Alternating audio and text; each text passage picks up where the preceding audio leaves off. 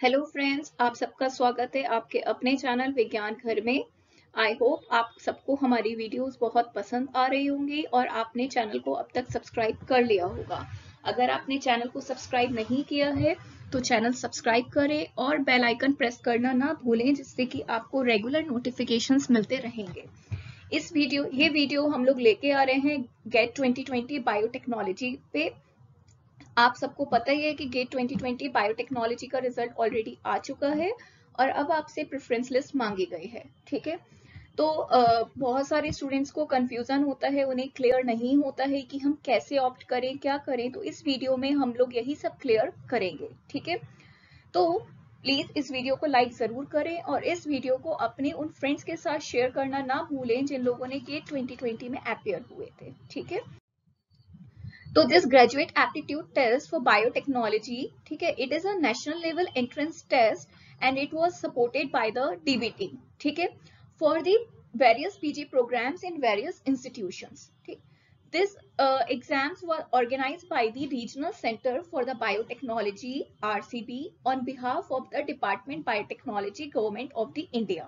ठीक है, तो ये 2019 तक आपका सीईबी एग्जाम होता था, इस साल इसने रिप्लेस किया है उस एग्जाम को। ठीक है, अब based on the performance on in the gate, every candidate will secure a gate B rank. ठीक है, और इस रैंक के बेस पर ही आप अप्लाई कर सकते हो बहुत सारे डीबीटी सपोर्टेड जो PG programmes and participating institutions. ठीक है, तो जिन इंस्टीट्यूट ने भी इसमें पार्टिसिपेट किया था आपको एक रैंक मिल जाएगी। उसके बाद में वो इंस्टीट्यूट जो भी पीजी प्रोग्राम ऑफर कर रहा है आप उसमें अप्लाई कर सकते हो। ठीक है, अब जितने भी एडमिटेड स्टूडेंट्स हैं जिनका भी फाइनल सिलेक्शन होगा और एडमिशन होगा किसी भी इंस्टीट्यूट में, उनको कोर्सेज के अकॉर्डिंग कि उन्हें किस पीजी प्रोग्राम में एडमिशन मिला है उसके बेस पे उन्हें फाइनेंशियल असिस्टेंस मिलेगी। ठीक है, this assistance will be same in all the institution, it will vary according to the courses। ठीक है, for example for the MSc in biotechnology and allied sciences, the student will get the stipend of 5000 Indian rupees per month। ठीक है, for MSc agricultural biotechnology it is 7500 per month, and for MTech and MVSc programs it is 12000 rupees per month। ठीक है, the participating institutions will admit the students as per their selection norms and may conduct admission based on the GAT-B ranks। ठीक है, तो individuals के जो भी GAT-B ranks आई है उसके बेस पे पार्टिसिपेशन इंस्टीट्यूट्स जो होते हैं उनके अपने सिलेक्शन नॉर्म्स हैं और वो अपनी एक लिस्ट जनरेट करेंगे। ठीक है, तो each institution will release their own waiting list and candidate need to apply separately। तो जितने भी कैंडिडेट हैं उनको हर इंस्टीट्यूट के लिए सेपरेटली अप्लाई करना पड़ेगा। It is not like that कि उनको एक कॉमन रैंक मिल गई and they are eligible for all the institute. ठीक है, तो स्टूडेंट्स को खुद से देखना होगा ये चीज कि उनकी जो रैंक आई है उसके बेस पे कौन सा बेस्ट इंस्टीट्यूशन है जहां पे उन्हें चांसेस हैं एडमिशन मिलने के एंड किस प्रोग्राम में। And this task becomes very difficult for the students कि कैसे वो डिसाइड करें कि उन्हें किस प्रोग्राम में किस इंस्टीट्यूट में एडमिशन मिल सकता है on the basis of their rank. ठीक है, तो how to align rank with the right institute, it is the most important and the difficult part. ठीक है, आपने एग्जाम दे लिया, रैंक मिल गई आपको, बट आपको अब ये नहीं पता है कि आप इस रैंक को अलाइन कैसे करो इंस्टीट्यूट के साथ में। ठीक है, तो इस पे हमने बहुत सारा वर्कआउट किया है और जो भी प्रीवियस ईयर्स के डेटा है, मतलब स्टूडेंट्स की क्या रैंक आई उसके बेस पे उन्होंने कौन सा इंस्टीट्यूट सेलेक्ट किया, कहाँ उन्हें एडमिशन मिला। ठीक है, हमने बहुत सारा सर्विस किया और उसके बेस पे हमने एक टेंटेटिव लिस्ट तैयार की है। ठीक है, ये जो लिस्ट है आपकी ये थोड़ा बहुत वेरी कर सकती है। ठीक है, because it will also depend on the participants choice. Suppose for example कोई बच्चा जो है वो नॉर्थ ईस्ट का है तो वो प्रेफर करेगा कि उसे वहीं पर ही इंस्टीट्यूट मिले। ठीक है, सिमिलरली कोई साउथ इंडियन स्टूडेंट है तो वो प्रेफर करेगा कि उसे वहीं का student. So that is how there can be a little variation in this, but you can go with this list for sure। ठीक है, for example here you can say for example Jawaharlal Nehru Institute, Jawaharlal Nehru University which is in New Delhi। ठीक है, अब यहाँ पे जो DBT supported seats हैं they are total 30 seats, ठीक है। यहाँ पे आपकी टोटल 30 सीट्स हैं और अब आपको पता है कि हर इंस्टीट्यूट में जो भी गवर्नमेंट ऑफ इंडिया है उसकी पॉलिसी होती है रिजर्वेशन क्राइटेरिया के लिए, ठीक है।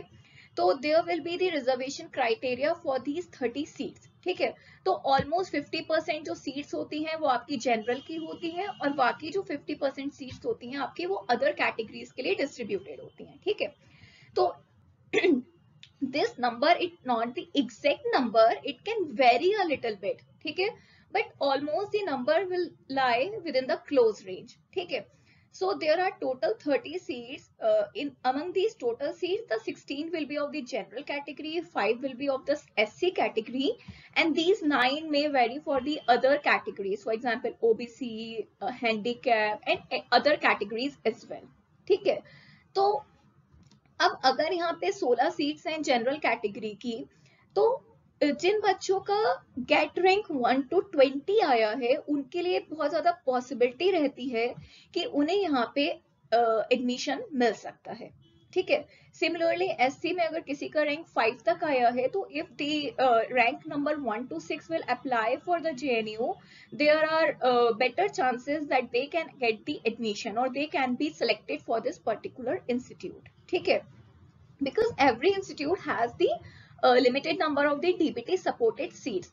So you should know कि अगर आपका रैंक आया है, जो भी आपका रैंक आया है उसके बेस पे आपकी बेस्ट पॉसिबिलिटी आपको किस इंस्टीट्यूट में मिलने की है एडमिशन, ठीक है। सिमिलरली आप यहाँ पे देख सकते हो कि जो BHU का school of biotech institute of sciences है, it also has the 30 DBT supported seat, ठीक है। Similarly the distribution of the seat would be like this, ठीक। And if the student is having a rank from 16 to 13, then there are chances that it may that person may get the admission in the BHU, ठीक है। तो ये listing हमने इस base पे करी है कि जो भी एस्पिरेंट्स है आपके, जो भी क्वालिफाई करते हैं वो फर्स्ट प्रेफरेंस किसे देते हैं, ठीक है। ऑब्वियसली JNU को सबसे पहले बच्चा प्रेफर करता है, तो इसलिए जो भी टॉप मोस्ट स्टूडेंट्स होते हैं they will get the admission in the JNU, ठीक है। सेकेंड प्रेफरेंस लोग रखते हैं school of biotech institute of science BHU, तो इसलिए इंस्टीट्यूट वाइज जो रैंक है वो चेंज होती जाएगी, ठीक है।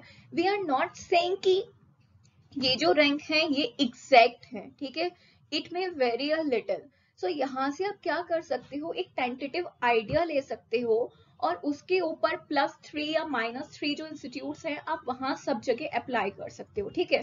For example if your rank is between the 16 to 30, so what you can do, you can apply for JNU, BHU, इसके अलावा आप यूनिवर्सिटी ऑफ हैदराबाद या MS यूनिवर्सिटी ऑफ बड़ौदा के लिए भी अप्लाई कर सकते हो, ठीक है।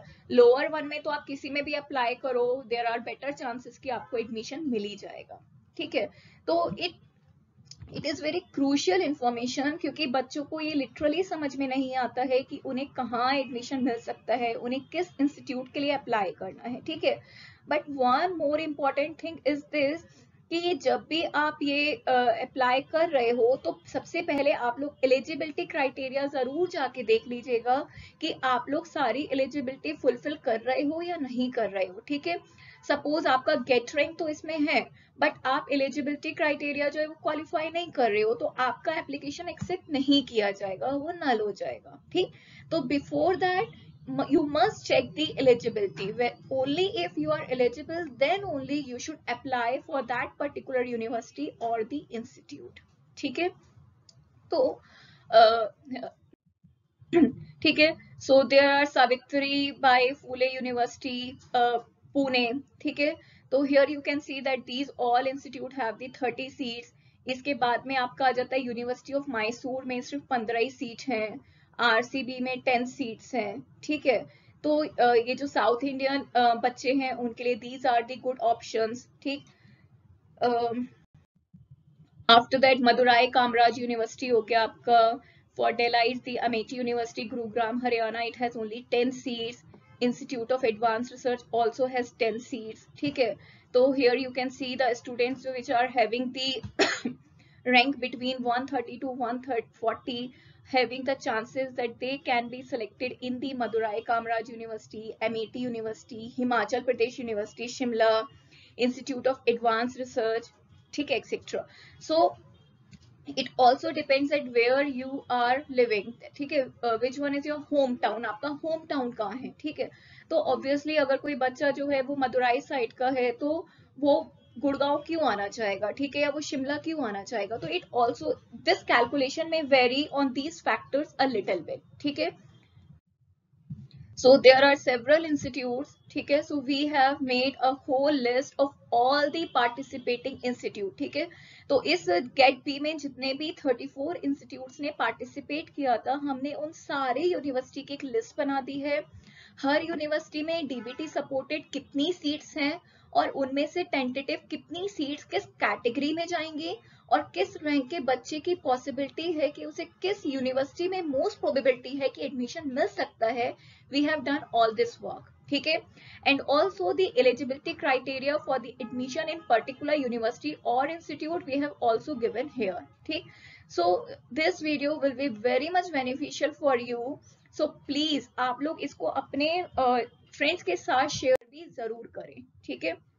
JP university of the information technology Shillong, then Punjab Agricultural University, Gautam Buddha University, Noida. So here you can see that these participating institutes are present almost in every state, ठीक है। तो अगर बच्चे अपने स्टेट से बाहर मूव नहीं करना चाहते तो वो देख सकते हैं कि उनकी जो भी रैंक आई है क्या उसके अकॉर्डिंग उन्हें पॉसिबिलिटी है कि उनकी स्टेट में जो इंस्टीट्यूट है वहां पे पॉसिबिलिटी है उन्हें एडमिशन मिलने की या नहीं है, ठीक है। Guru Nanak Dev university Amritsar, then Utkal University Bhubaneswar, Central University of Jammu, it has only 10 seats, ठीक है। Shri Mata Vaishno Devi university Jammu 10 seats, Guru Angad Dev wait and animal sciences university 10, central university of Rajasthan it also has only 10 DBT supported seat, university of Jammu have 30 seats, ठीक है। तो ये जो हमने numbering करी है ना, it is based on the कि प्रीवियस ईयर ने किस रैंक के बच्चों को कहाँ पे एडमिशन मिला है और किसने क्या प्रेफर किया है, ठीक है। So this is a whole list of all the 34 participating universities or the institutes in the GAT-B, and these are the ranks of the students in their particular category कि उन्हें कहाँ पे chances हैं admission मिलने के, ठीक है। We are again saying this list is not for ranking. One may use it as a suggestive reference for making choices. In certain cases, priority may vary depending of natural affinity, aspirations और individual choices, ठीक है। So we are not saying कि अगर आपकी ये rank आई है तो आपको इस इंस्टीट्यूट में एडमिशन मिल जाएगा। We are not saying this. हमने ये जो भी अभी तक प्रीवियस ईयर का डेटा है उसके बेस पे एक टेंटेटिव लिस्ट बनाई है, आप इसको एज अ रेफरेंस यूज कर सकते हो, ठीक है। And again we are saying that it may very or it can depend upon the personal choices of the students, their natural affinity, aspirations or the individual choices, ठीक है। And before selecting your institute, don't forget to check your eligibility for the admission in that particular university and in that particular course. Fine. So I hope आपके लिए ये video बहुत ज्यादा informative रहेगा, because हमारे पास बच्चों की बहुत क्वेरीज आ रही थी कि प्लीज हमें कुछ इंफॉर्मेशन दीजिए कुछ भी, तो हम लोगों ने उन सबको ध्यान में रखते हुए ये वीडियो बनाया है। आप सबका बहुत धन्यवाद इतना प्यार दिखाने के लिए। तो प्लीज अगर अभी तक आपने इस वीडियो को लाइक नहीं किया है तो लाइक करें और इसे अपने सभी फ्रेंड्स के साथ में शेयर करें जिन्होंने इस एग्जाम में अपियर हुए थे, ठीक है।